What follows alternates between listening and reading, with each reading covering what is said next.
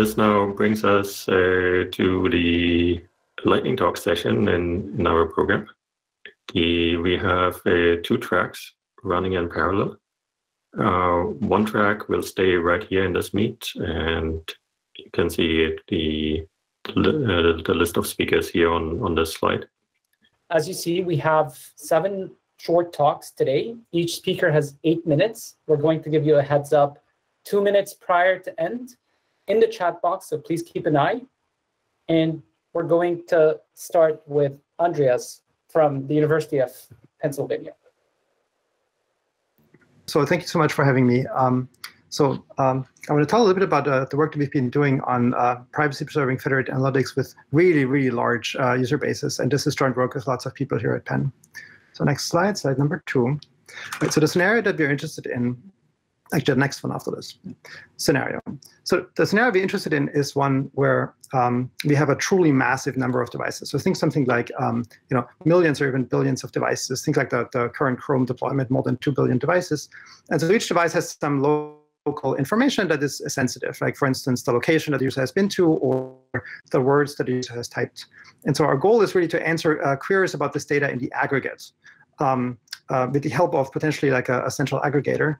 And examples for that, for instance, would be predictive typing, right? So if you wanted to, train a predictor based on like some prefix that the user has typed to suggest words that they might be trying to type. And this is obviously very sensitive, like, the words that you're typing into your phone. So we want to give very strong privacy guarantees, particularly differential privacy. Right, next slide. So, you can ask, why is this hard? And there's sort of 3 things that we really want out of this. One is we want high accuracy of our answers. We want to scale to really large numbers of users, like millions or billions. And we want to have only a single untrusted aggregator. And it turns out if you want only 2 of those 3 things, then we sort of know what to do, right? So if you don't care so much about millions, and if you're okay with like tens of thousands of users, you can use fancy crypto like FHE. If you're okay with a fairly substantial amount of noise in your data, you can use a local differential privacy.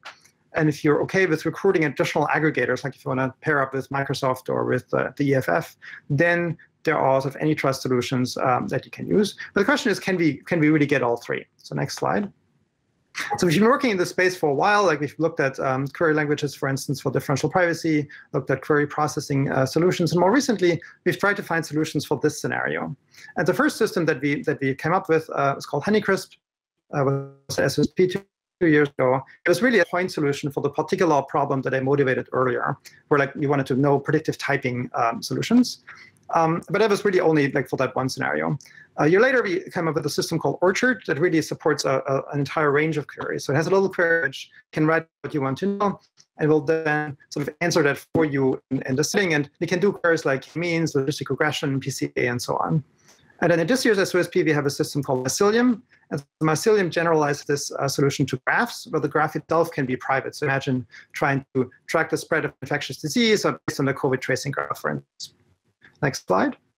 So at a high level, so I don't have time to explain exactly how this works, but at a high level, the way that we do it is we try to avoid the expensive crypto whenever we can, right? So we take your query and we try to rewrite it in a way that we can use most or all of it, can answer most of all of it using cheap crypto, like additively homomorphic crypto, for instance, and still get the global differential privacy guarantees that we want.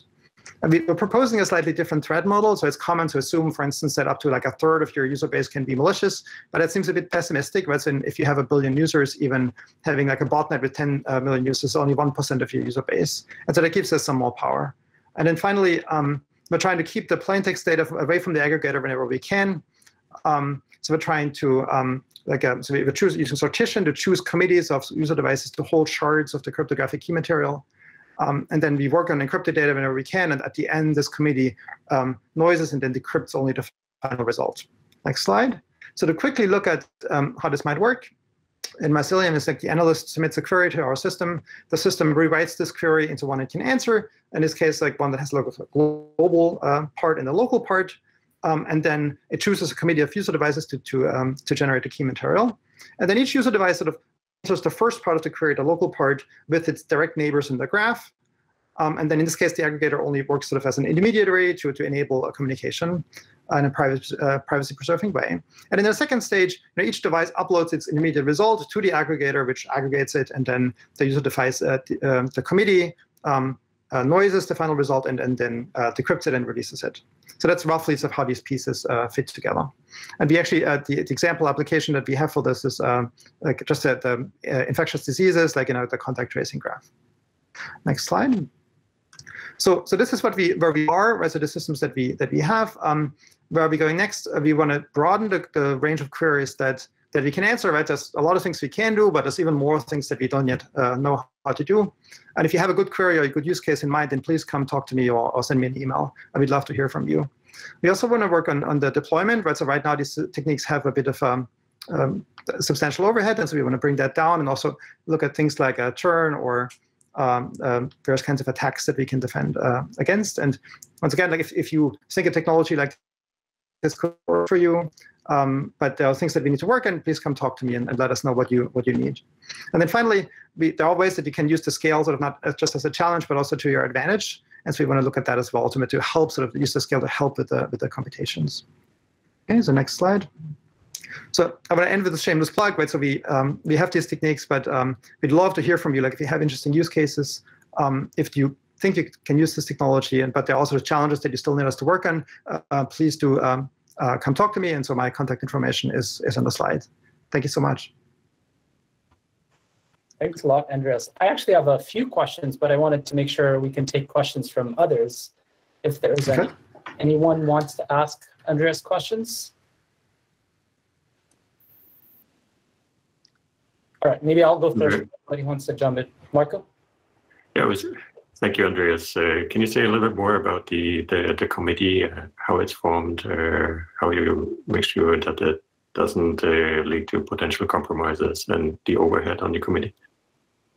Right. So the committee. So the challenge is that the committee really has to be chosen uniformly at random, because if there's a malicious party that can bias the selection of committee members towards their confederates, then we can easily lose the privacy guarantee. And so we use cryptographic sortition for that. So it's the actual technique is probably too complicated to explain here, but we're very careful to make sure that there's randomness involved and nobody can bias that randomness, and that everybody can verify that the members of the committee are chosen correctly. And then the overhead on the committee is higher simply because basically what they have to do is they have to choose the keys randomly, and right now we're doing that with multi-party computation, which sort of garden variety approach, and that's fairly expensive. But we're looking into sort of custom key generation protocols for this setting, and that should bring the overhead on the committee down quite a bit. Thank you. I wanted to ask a quick question. So you mentioned local differential privacy. Are you getting good accuracy with local DP, or are you using some of the amplification via secure aggregation, shuffling type primitives? What model of DP are you operating under? Right. So sorry for the confusion here. So the model that we want is global differential privacy. And the way that we can defend that is really that we can afford to noise the data only proportional to a single user's data, because it's all sort of encrypted, right? You're never going to see the data that a single user uploads, right? So we get global differential privacy in this model, and we don't have to deal with LDP's considerably higher noise. All right, Adria has a question. I'm sorry, Adria. Can you post the question in the chat box? Hopefully, Andreas can respond in the chat box. We can all also have discussions over the chat box. So sure. Moving on, next slide, please. We have Xiong from Emory University. Lee, the floor is yours. Thanks, Peter.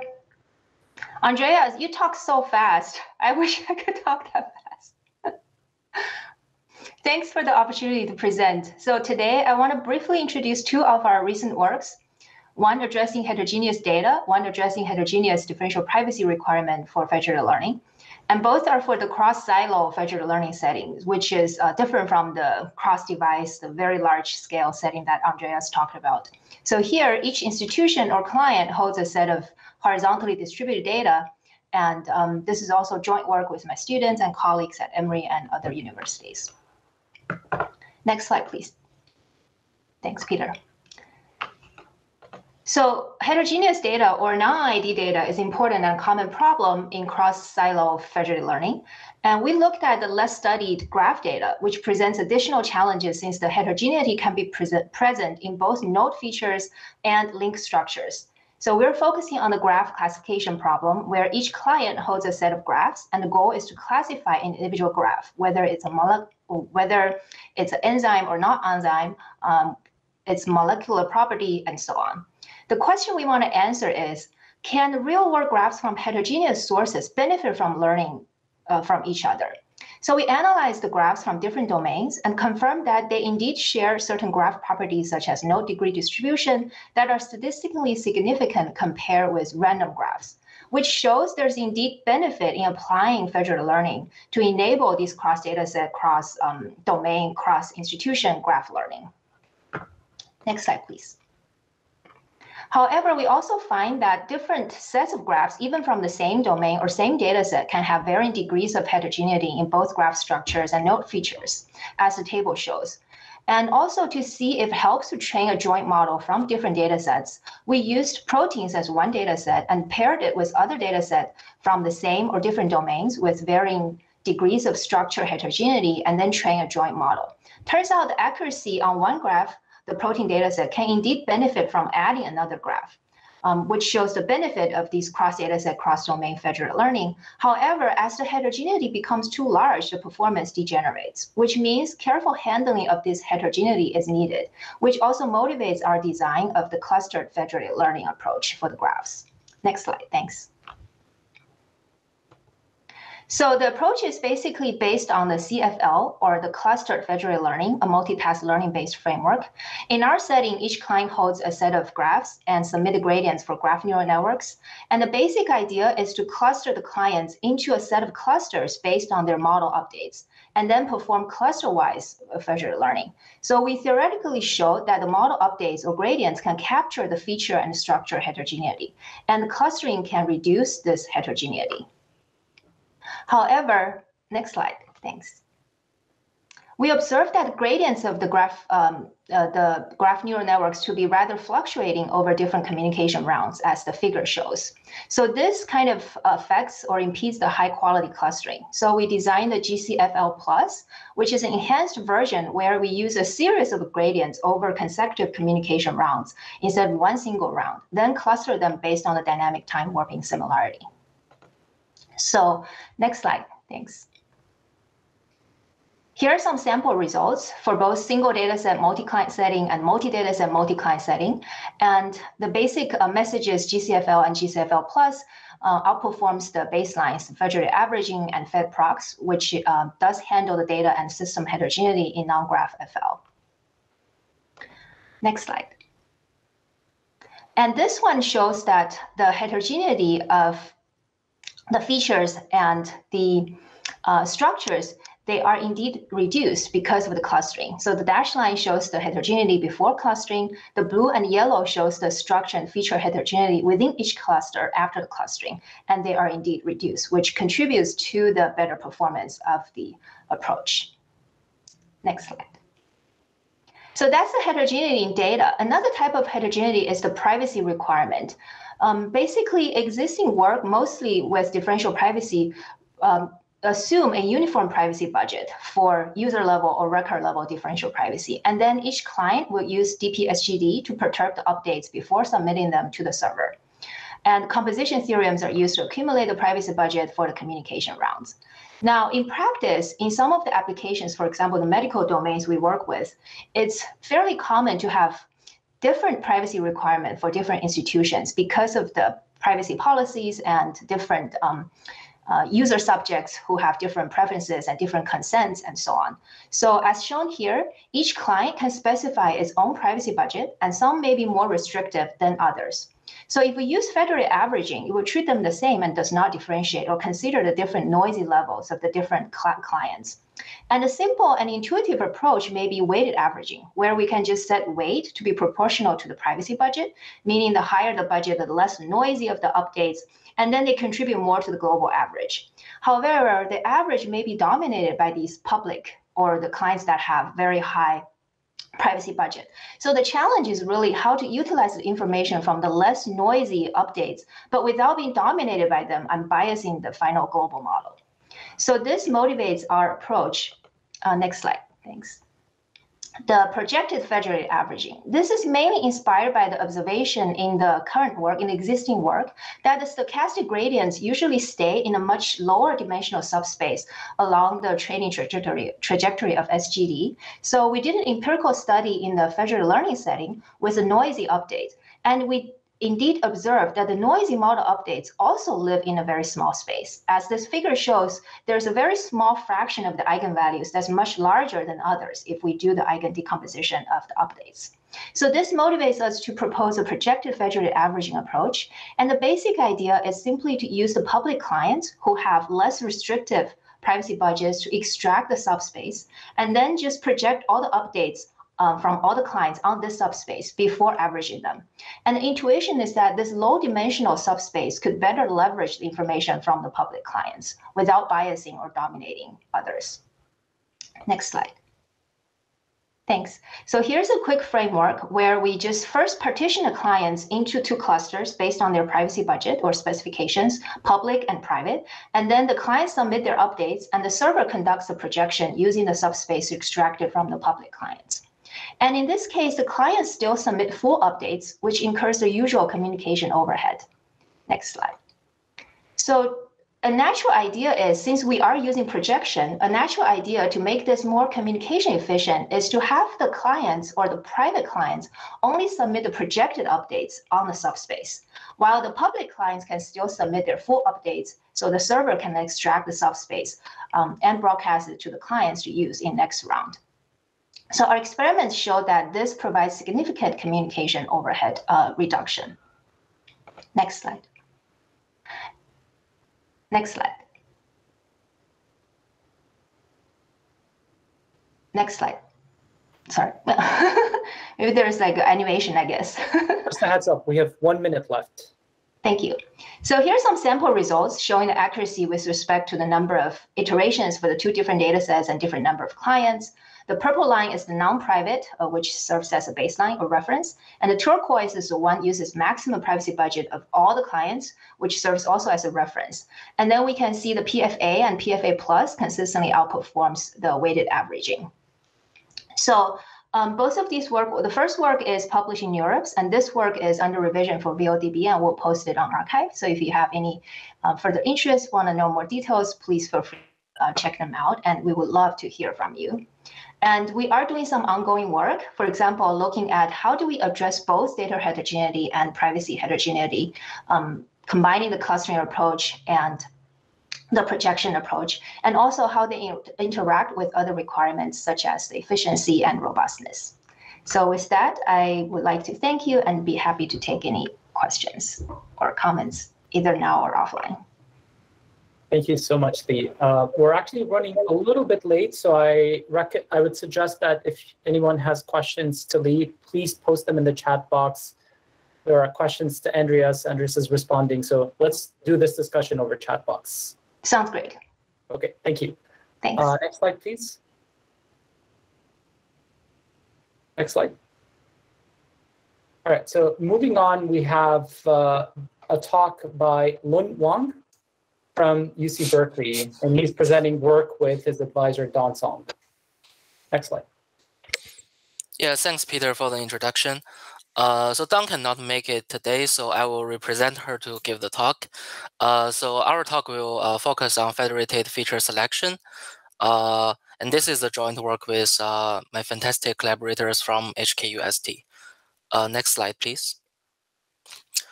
Yeah, so here's some high-level overview of our group's efforts in this area. So we are generally interested in decentralized data science. Federated learning is an important component of that. We are also interested in multi-party commutation, automatic privacy regulation enforcement, blockchain data evaluation. So we would like to combine these techniques to build a decentralized data and analysis platform that the users can easily use, and the data owners can also obtain their data sovereignty back from large companies. Next slide, please. Yeah, so speaking back of the project, so here is the motivation, federated feature selection. So we all know that features are of great importance to your machine learning accuracy, right? So if you have bad features, the accuracy will be very bad. If you have good features, then your accuracy will boost a lot. And in federated learning, there is another advantage of using a smaller number of features, that is computation cost on your mobile devices. And also, if you use a smaller number of features, some work shows that your model will be more robust and will have a better generalizable property. So one way to select features from a lot of features the system gives you is to do correlation test between features and the target. So if the result shows that this feature has very high correlation to your target, then you'd better keep it. If it is not, then maybe you can throw it away. Next slide, please. So we want to do this in a federated setting, and we focus on the well-known chi-square test. It is a correlation test that will tell you if two random variables are correlated or not. And I don't want to introduce the formula of chi-square test.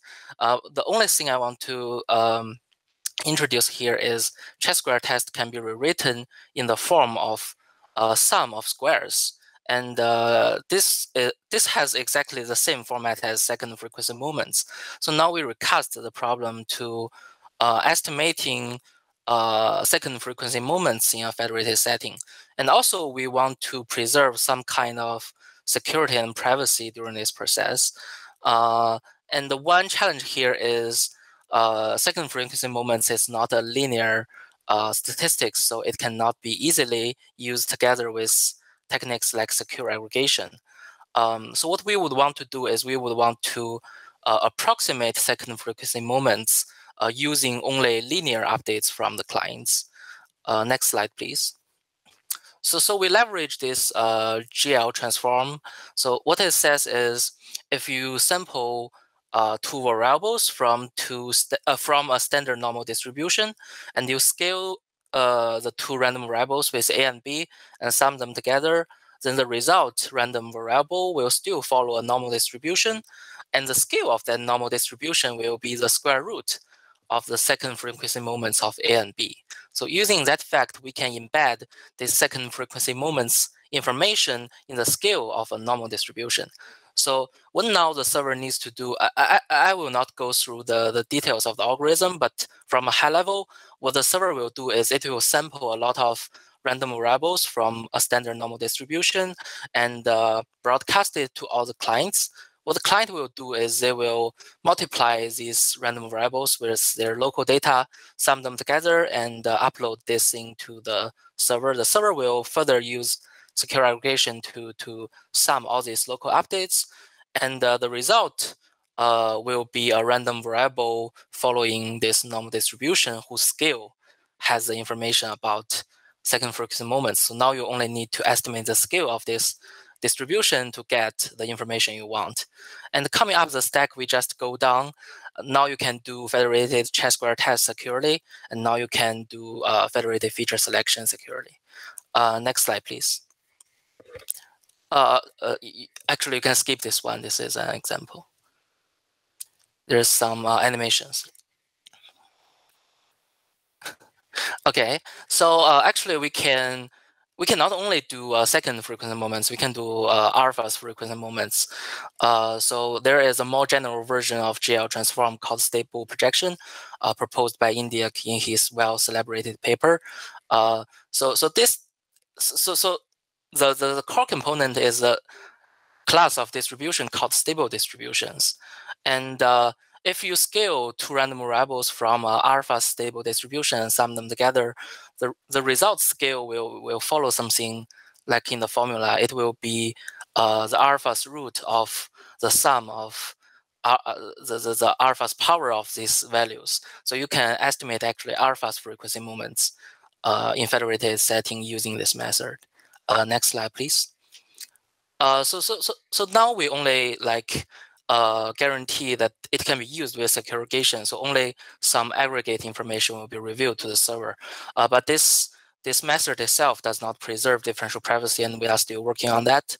So GL transform and stable projection itself, we just prove that if the projection matrix itself is preserved secret, then it preserves differential privacy as is in this paper. But in our setting, the projection matrix is broadcast to all the clients. So this property does not hold. So we are still investigating like how we can efficiently add differential privacy in this setting. Next slide, please. Yeah, so here are some remaining challenges. So the first thing is this stable distribution thing is a continuous distribution, so you need very high precision encoding of it. So we are thinking if we can use a discrete version of it to reduce the communication cost. And also, like I just mentioned, we are thinking like how we can preserve the secret of this projection matrix to provide differential privacy without adding additional noise. Yeah, another thing is the differential privacy proof we have is only for the case when alpha is greater than 0 and smaller than 1. So we are like seeing if we can prove for other cases. And I will end the talk here, and I'm glad to take any questions. So first, there's a question for Lee on the chat box. Oh yeah, she just responded. Thank you. We do not have time to take questions, Lun, but yeah, anyone who has questions for Lun, please post them in the chat box and we can continue to discuss. I want to also mention that Lun has a poster today, so we can also discuss during the poster session. Thanks. Next slide, please. All right, so next up we have Florian from Google. Florian, the floor is yours. Yeah, thanks a lot. So today I'll be talking about membership inference attacks and some work we've been doing with some colleagues here at Google on this topic.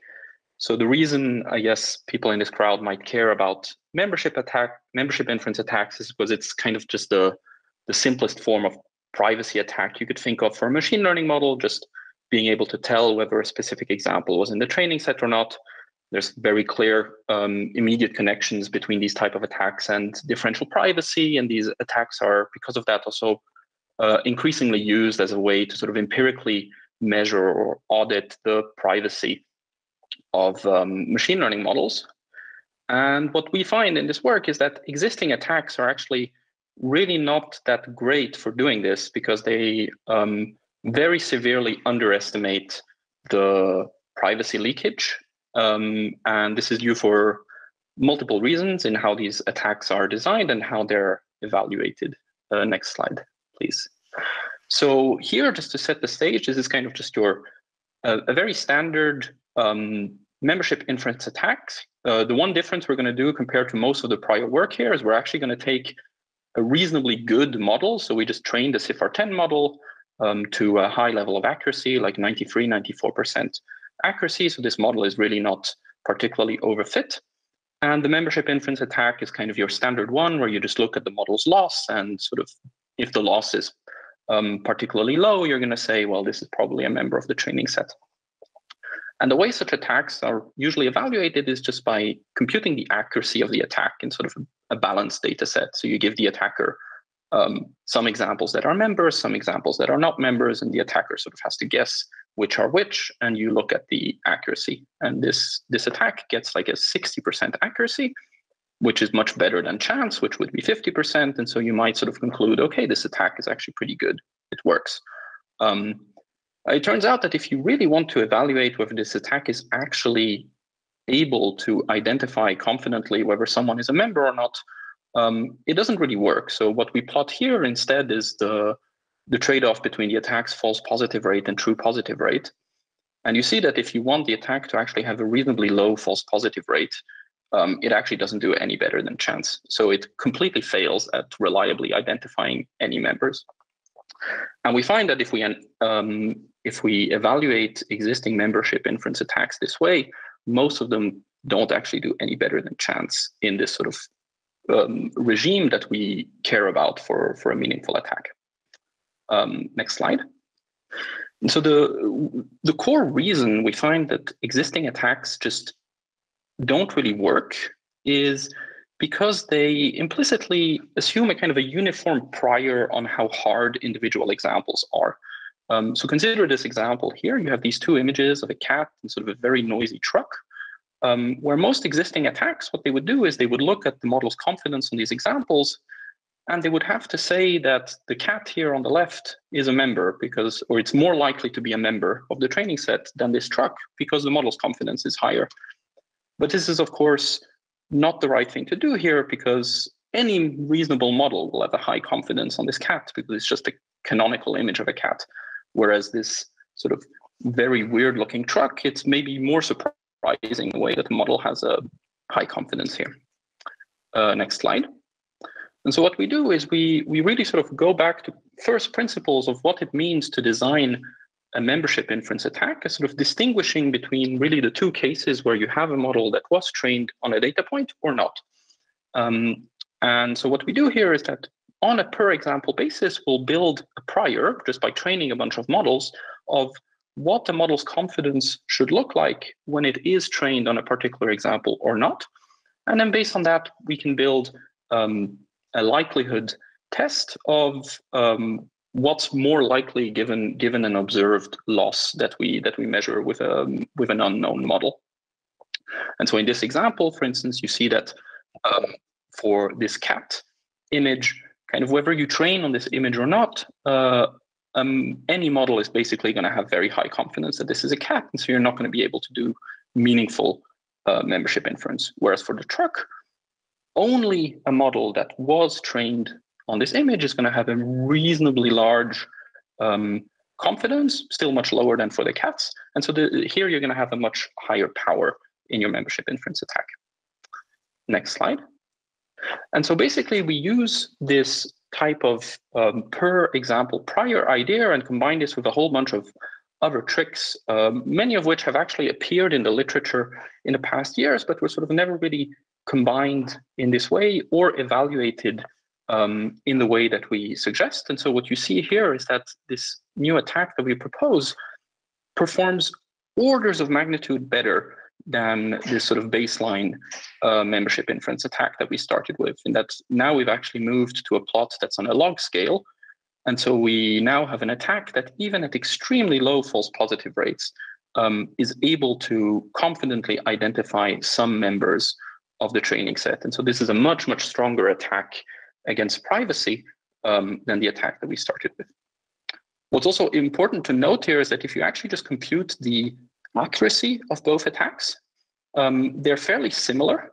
And so again, this kind of shows why accuracy is just not a particularly good measure for the success of a membership inference attack, and that really looking at how these attacks behave at low false positives is what we should be doing. Next slide. So yeah, to conclude on this, I think we have to be very careful in how we evaluate attacks on privacy, and that depending on what measure we use for the evaluation, we're going to get very, very different insights into what kind of attacks work and what kind of techniques work and which ones don't. And what we find is that if we really focus on this evaluation at low false positive rates and we use the right kind of techniques from the literature, we can actually get better attacks that really work at identifying members. And so if you use membership inference attacks to audit machine learning models for privacy or to estimate differential privacy parameters or these kind of things, you should really switch to these much, much stronger attacks, because existing attacks are just going to lead you to very severely underestimate how much privacy leakage exists in your models. Yeah, thanks. That's all for me. So we'll have a paper written up on this shortly. So hopefully then you can, if you're interested, you can see all of the details. Thank you, Florian. There's a question actually from Amir about, he's wondering how much costlier your training process would be for the attacker.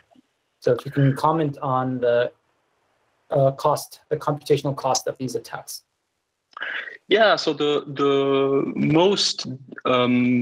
sort of most direct attack we consider is quite costly because it requires sort of training a bunch of models to compute a good prior.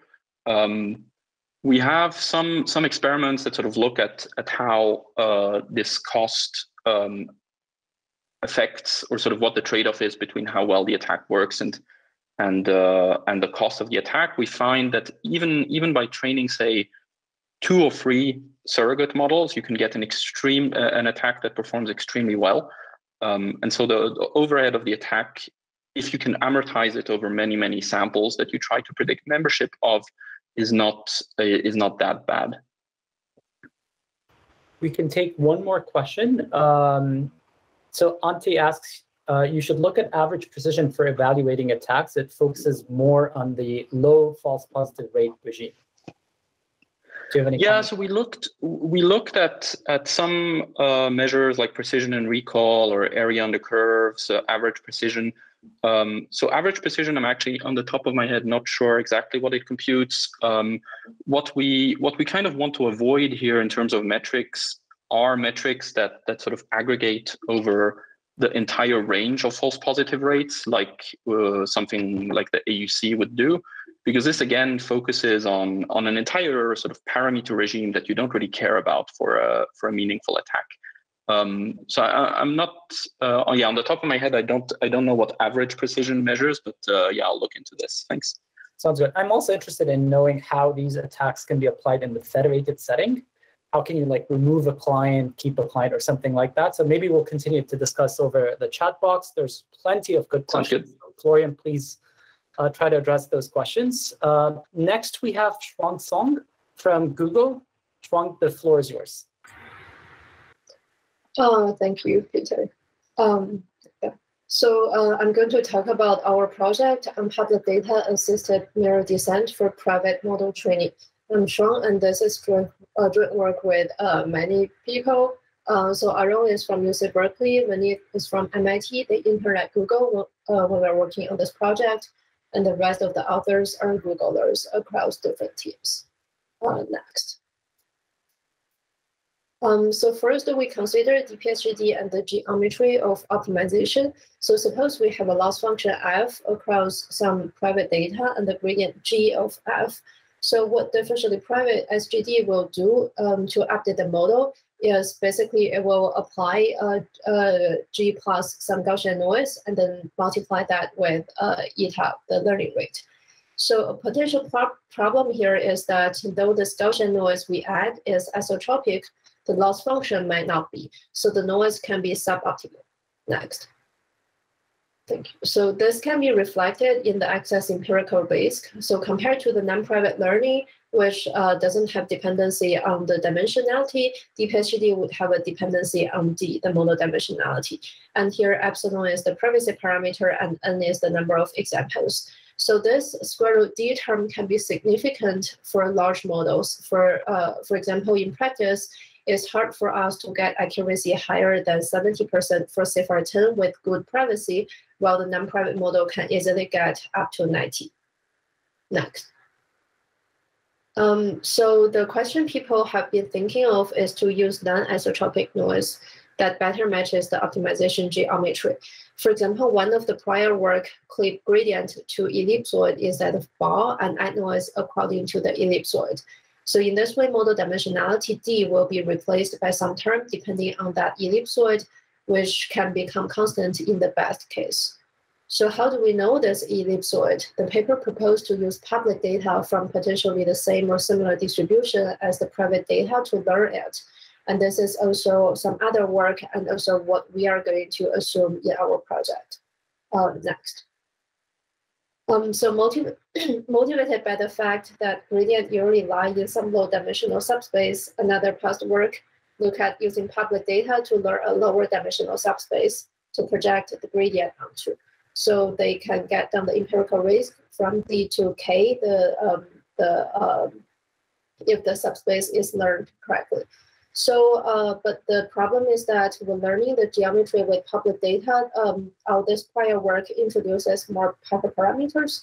So the process of using public data is not fully automatic.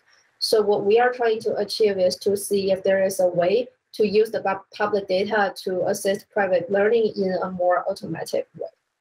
Next. So the algorithm we consider is to use mirror descent. So what is mirror descent? I'll talk about this part is like the non-private mirror descent. So consider there's two optimization problem again. So gradient descent would take different path because these two problems, they have different geometries. So it will be converging directly to the optimal in the left case, but it will bouncing a little bit on the right case. Next. So people created mirror descent to reshape the gradient so that the right case become easier.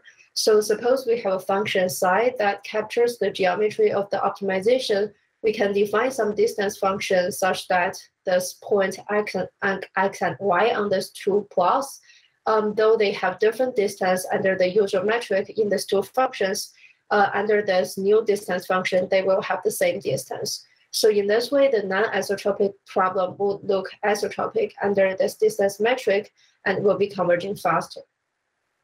Next. So what does this mirror descent do exactly? So first we look at like a gradient descent. So in gradient descent, what we do is first we initialize the model, and for each round, we will sample a batch, compute the gradient, and then update our model with the gradient multiplied by some learning rate eta. Next. And so another way to look at this update step is that the new model eta is the solution to this problem, eta equal to eta t minus, the model theta. So the theta is equal to theta t minus eta times g, where so this problem is of course trivial in this case. Next. So mirror descent is simply achieved by replacing this model theta with the function psi applied to theta. Yeah. So as is illustrated in this figure, by doing so, we are reshaping the gradient so that it moves faster in the horizontal direction. So the optimization path go from the solid to the dashed line, and the convergence is faster because we're having less bouncing around. Next. So now we've been talking about the original non-private mirror descent. So how do we use it in our case? So what we propose is to use the loss function on the public data to define our psi function. And of course, our gradient here is the private gradient. And additionally, notice that in the first line, to take full advantage of the public data, we will be warm starting our model theta 0 by pre-training on the public data. Next. So in this way, our empirical loss would become square root d over epsilon times square root n pub times n prive, where n pub and n prive are the number of public and private samples. So in this way, we can see that if we have n pub in roughly of the order d, then we'll get a bound that is independent of model dimensionality. So compared to the original DPSGD loss, without public data, this can be a significant gain if d is large. Next.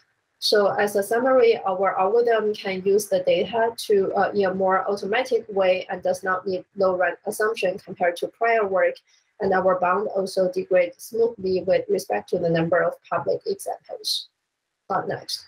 So in the end, I'm going to show some experimental results on synthetic and real data to examine the effectiveness of our algorithm. So first, we on linear regression, we vary the dimensionality d from 500 to 6,000. And for each d, we will generate 10K private samples and 1.5D public samples. So the number of public samples is of the order d. And to generate non-isotropic feature vectors, we will be randomly selecting 40 of the first d over 5 features and 80 of the last 40 over 5 features to set them to 0.05 and set the rest as 0. So in this way, the outer norm of the feature vector and in turn the gradient is going to be dimension independent. And also we assume there is some inherent noise in this target, so the population mean square error is the same as the limit. Next. So apart from our proposed algorithm, there are two baselines we consider. The first is cold start DPSGD, which means we run DPSGD only on private data, and warm start means we train on public data. So what we can see is that on the left-hand side, the warm start can outperform cold start significantly and almost achieve dimension independency. And on the right-hand side, we can see our algorithm is even better than the WormStar DPSGD. Next. So now we look at some real data. So first, we make some small modification in the algorithm to make it more efficient. So basically, we're going to use this update rule where the right part is the noisy private gradient and the blue is the public gradient. And alpha is a coefficient balancing these two terms. So in experiment, we're going to decrease alpha with a cosine schedule. And there are 3 data sets we look at. On each of them, we assume 4% of the public data, 4% of the data is public. Next. So on each of the data sets, we look at the training trajectory in terms of the test loss and also the test accuracy for the 2 image classification data set. So what we can see, so the blue line is our algorithm and the other 2 are the WormStar and CoStar DPSGD. So what we can see is that our algorithm always outperform the baseline in terms of the loss, and it also outperform the baseline in terms of the accuracy in some cases. Next. So as a summary, we propose a mirror descent-based algorithm that uses public data to help private training, and it has good theoretical guarantee that can get dimensional independent bounds when we have a number of public data in the order of D and also a good empirical result. Thank you. Thanks a lot, Shuang. We actually ran over time, so we cannot take live questions, but please post your questions in the chat box for Shuang. Stephen has a question actually already for Shuang. So Shuang, please try to take questions in the chat box. Next, we have Stephen Wu from CMU. Stephen, the floor is yours. Thank you. I guess I should not use my time to ask question. Hi, I'm Stephen. It's great to be here. Next slide. This is this is a joint work with 2 of my CMU colleagues, Shenyuan Hu and Virginia Smith. Shenyuan is a lead student in this work. Next slide. So in this work, we mostly want to think about the problem of multitask learning. So there are usually 2 broad categories of multitask learning, or MTL, that somehow correspond to the roughly two categories of federated learning. One is sort of like the kind of model personalization, where we design one model for each person. But in the earlier days, when people think about MTL, they often think about what we now call the cross-silo settings, where you train different models, one for each of the organizations. Next slide. So in this work, we mostly focus on the personalization setting, where we have a lot of users, and we would like to have a single model for each user. So in this case, in language of multitask learning, each task corresponds to building a personalized model for each user. And the goal for our work is to achieve task level or user level differential privacy when solving multitask learning. So for whatever the amount of data a user have, we would like to provide some sort of strong differential privacy-like guarantee. So in short, I think we have 2 main contributions in our work. One is really think hard about what should be the privacy formulation for this type of setting of MTL. So we realize it actually makes a lot more sense to think about this slight relaxation of differential privacy called joint differential privacy. And under this idea or notion of joint differential privacy, which was quite popular in thinking about game theory and privacy, we also designed federated MTL algorithms under this slightly relaxed version of DP. Next slide. Next slide. Maybe you have a couple of times. Yeah. One more, I guess. Okay, so I guess this session is really about, a lot of work is about differential privacy. So I assume much of the audience are familiar with this. So just a quick recap, right? The idea of differential privacy is that if you change one person's data in a data set, for example, Alice's data to Bob's data, click one more time, sorry. You want to expect that the output distribution by the algorithm is not changed by much. So how should we think about the output distribution in the case of MTL? Next, and one more. So the first exercise we begin with is to think about, well, if you want to apply differential privacy to the setting of MTL, it becomes a little strange, right? Because the most natural way to think about the output of the algorithms will be the entire collection of personalized models to all the users.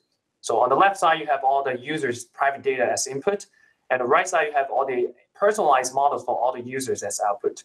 So if you just apply the idea of differential privacy just in the most straightforward way to this setting, it would impose the requirement that the entire set of personalized models is insensitive to any single user's data.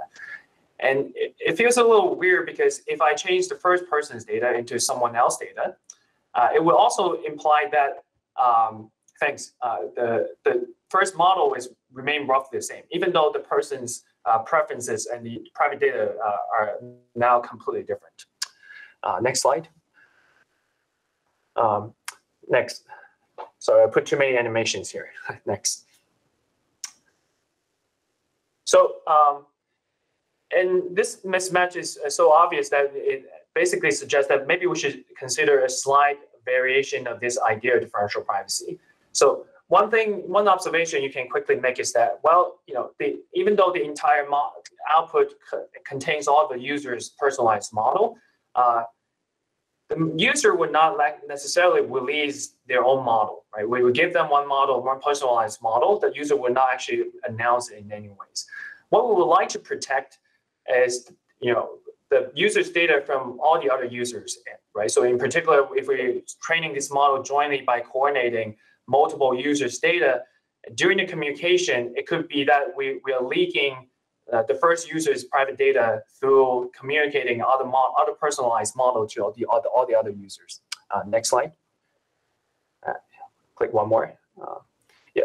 So a very meaningful relaxation one could think about is not to impose this kind of differential privacy-like insensitivity on the entire collection of personalized models, but instead we can think about the insensitivity on all the other output to all the other users except for the first person.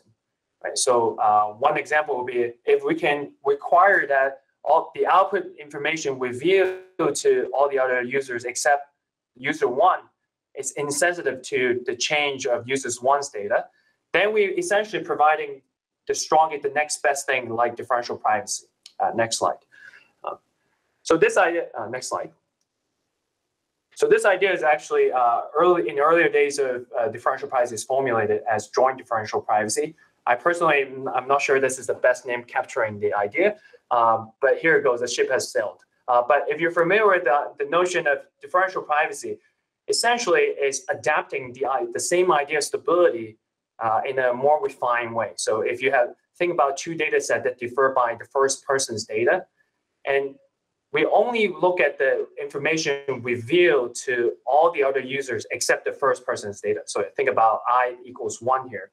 And you're only imposing the stability condition on the output to all the other users. So in this notation, we just use A of D minus I. So there's a lot of work on joint differential privacy already. It's a very natural notion of privacy in game theory and mechanism design.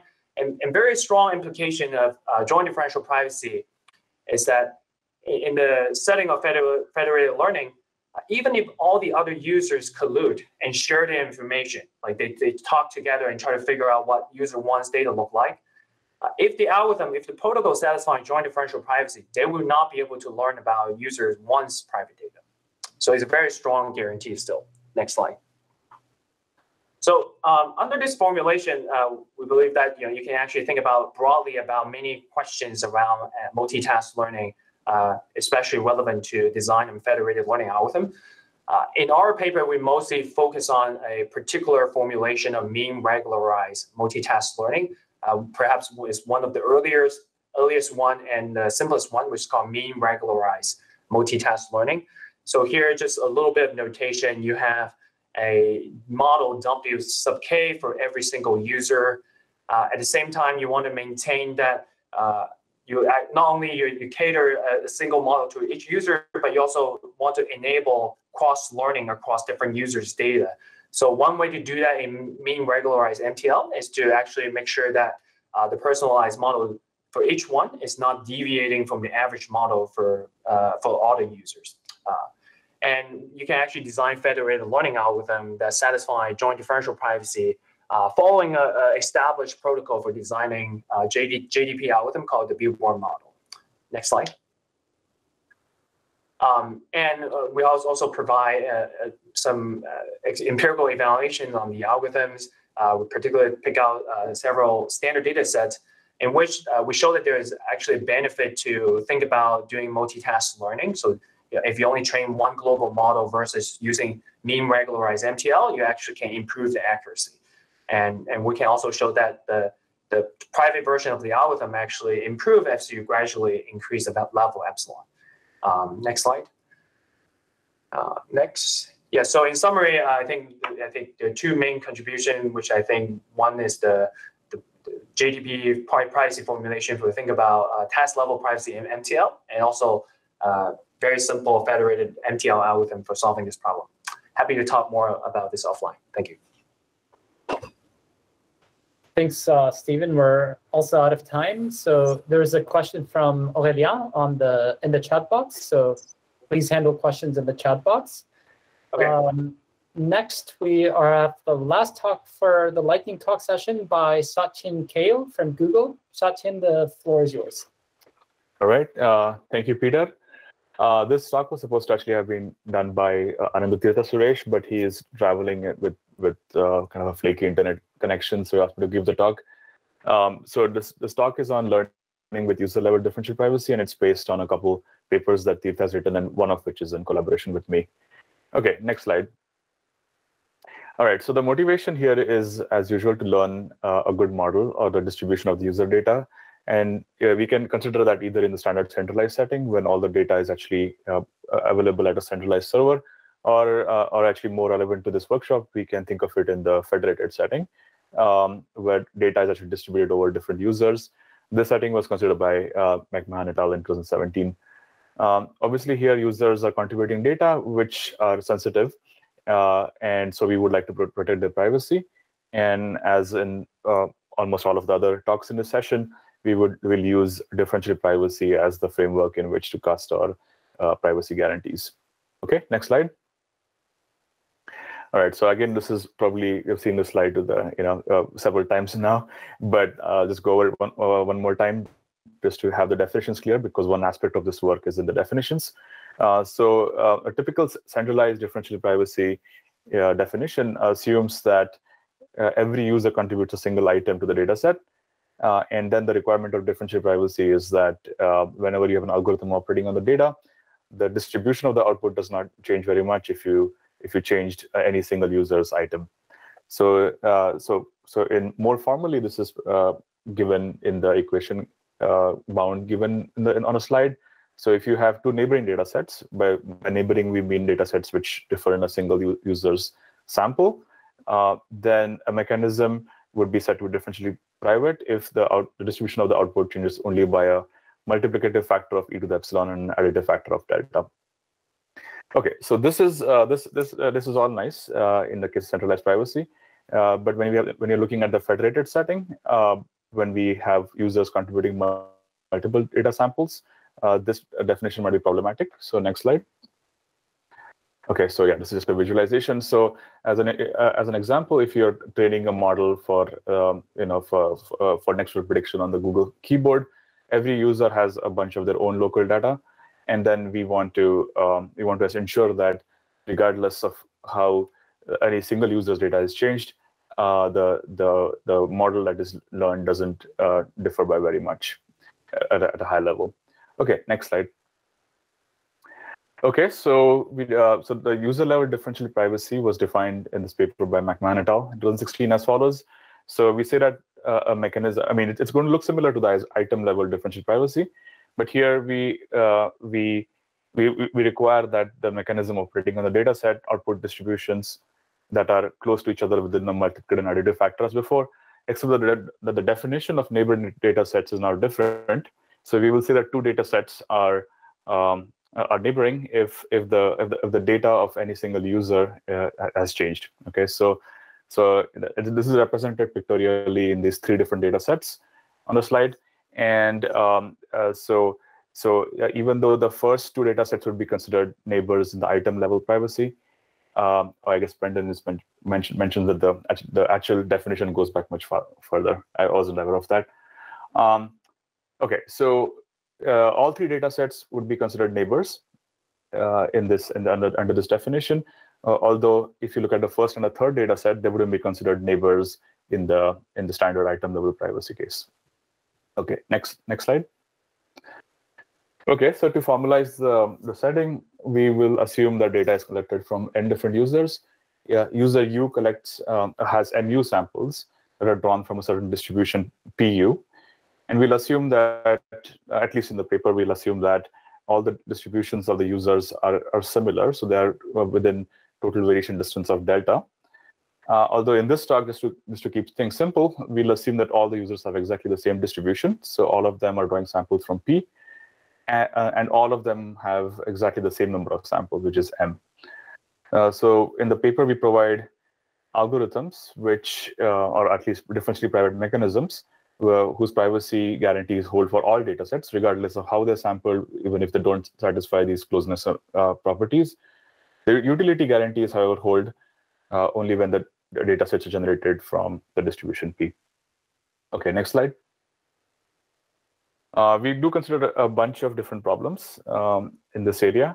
So the canonical one is the mean estimation problem. So here we are given samples drawn from a certain distribution over RD, and we want to estimate the expectation of this distribution.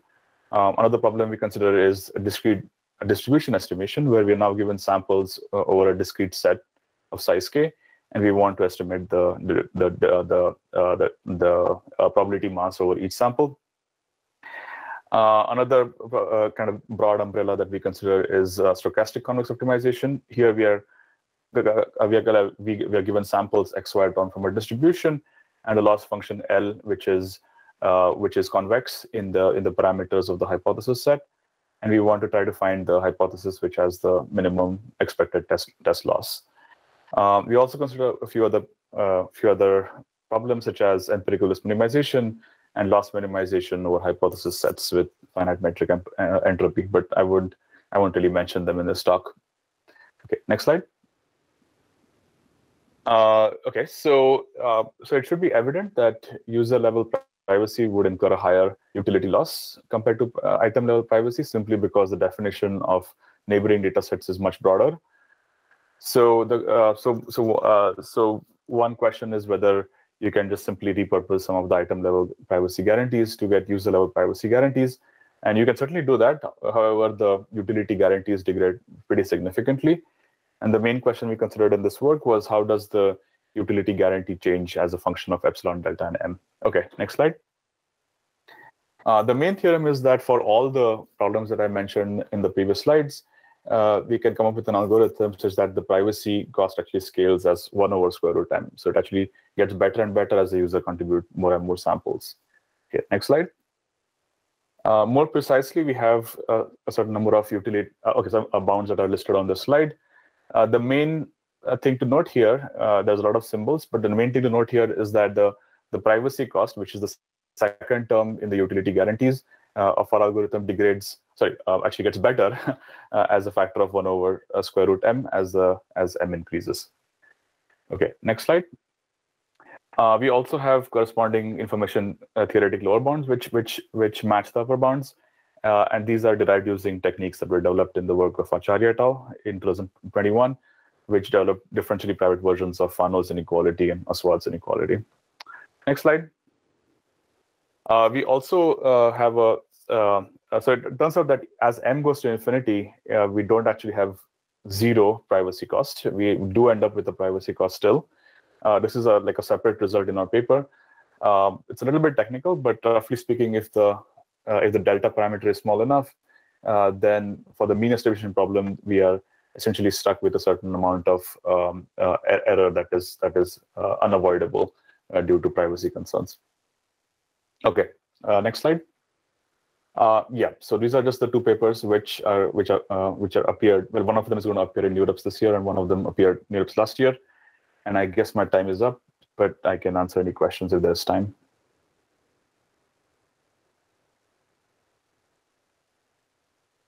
Thanks, Satyen. We're actually at time, but maybe we can take a quick question. Anybody wants to ask a quick question to Satyen? I wanted to ask about the algorithms for the feasibility result, did you compare them to the naive algorithms? Things like just using Gaussian or something. So what do you mean by feasibility? What is that? So in order to get the root M gain, the sample complexity. Oh, okay. So if you just use like a standard Gaussian mechanism or a Laplace mechanism or something, right? So we find that, I mean, you can do that, but then the utility guarantees do degrade, so you don't get this 1 over square root M factor in the privacy cost. You just end up with D over N epsilon. You have to do a little bit extra work. You have to essentially all of the algorithms are based on the fact that once you have independent samples, then you can apply concentration of measure, and the statistics that you need to compute are going to be concentrated with a standard deviation of square root M, and then you can essentially clip out anything that's beyond that radius. That's like the high level idea. So you have to do a little bit extra, but yeah, I mean, in the end, we will apply a standard mechanism like Laplace or Gauss. Sounds good. Yeah, the reason why I ask is my impression from at least the second paper, these hold when epsilon is very small, the results, and they hide all the constants. The constants can be pretty bad. So I was just wondering if for a realistic epsilon, there was a comparison that was done on a data set, and then we see a gap between taking this approach versus the just like. Got it. Yeah, we we did not do any experiments, to be honest. So this was a theoretical work, but yeah. So I don't know how to answer that question yet currently, but we can take it offline. All right. Okay. Cool. Thanks. Thanks a lot, everyone. This was a great session.